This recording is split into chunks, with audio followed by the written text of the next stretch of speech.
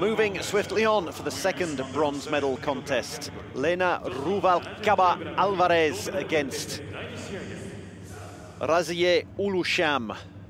There is Raziye Ulusham wearing blue this time around, 40 years old.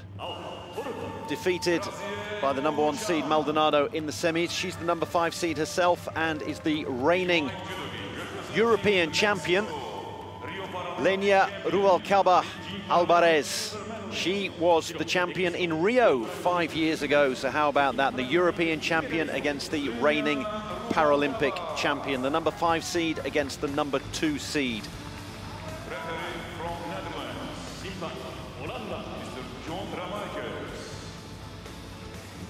Referee for the bout, Johnny Ramakers from the Netherlands, brings them out to the tatami, being led with determination etched all over her face.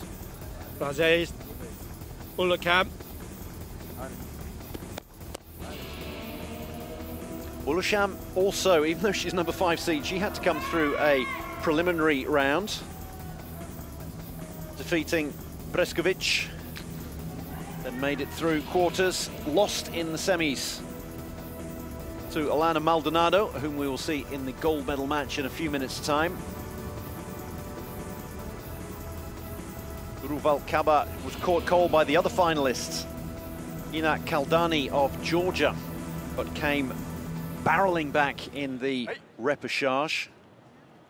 Had to go through a 2-fight repechage to get here, and she absolutely flew through those 2 fights. Ruvalcaba, the defending champion, unfortunately not being going for gold on this occasion, but I'm sure a bronze will be very sweet indeed if she can take it, but not if Ulusham is anything to say about it. She's trying to get herself in a winning position right from the off.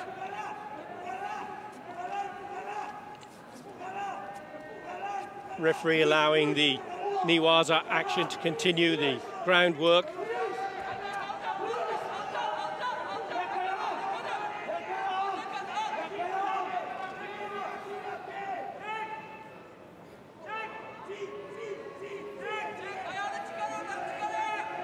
Ulusham trying to get hold of one of those arms if she can, and as indeed is Ruvalcaba.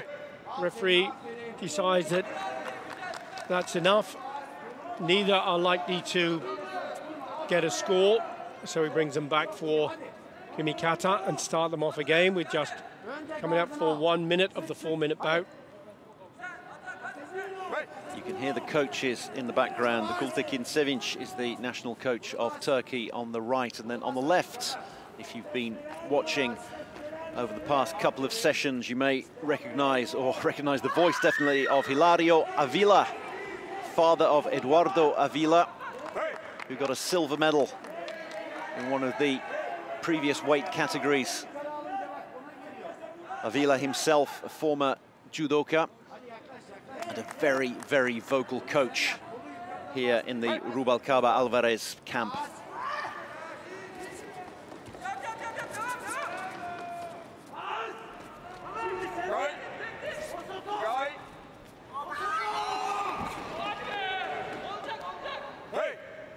Ulusham trying to get in position to do the throw. Ruvalcaba having none of that though, standing strong.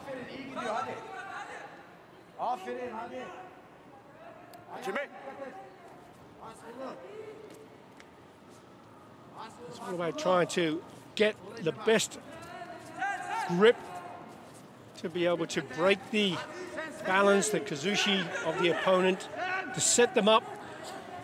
You see that? Now, there we go. Ruvalcaba, what a fantastic ippon. The attack came from Ulusham, but it was countered and the balance of her was broken and she was slammed down onto the tatami for the ippon. So the defending champion disappointed in the earlier rounds, but manages to grit her teeth and bring home a bronze medal. To the delight of her coach. A bow to the tatami, and then she's going to leap into the arms of Eduardo Avila. A bronze medal. Real disappointment earlier on in the day, and now tears of relief, emotion and joy pouring out. The 35-year-old Rio champion. She has a full set now. She got silver in Beijing, gold in Rio, and now she's added bronze at Tokyo 2020. Look how much it means to her. It's not the gold, it's not the silver, it's a bronze, but it still means the world. We can see the sobs, we can hear them. Another medal for Mexico, and here's how it happened. She counters here, down she goes with that Tani Otoshi, slams her down. She knows that it's going to be the one. Look at the power. And look what it means to her.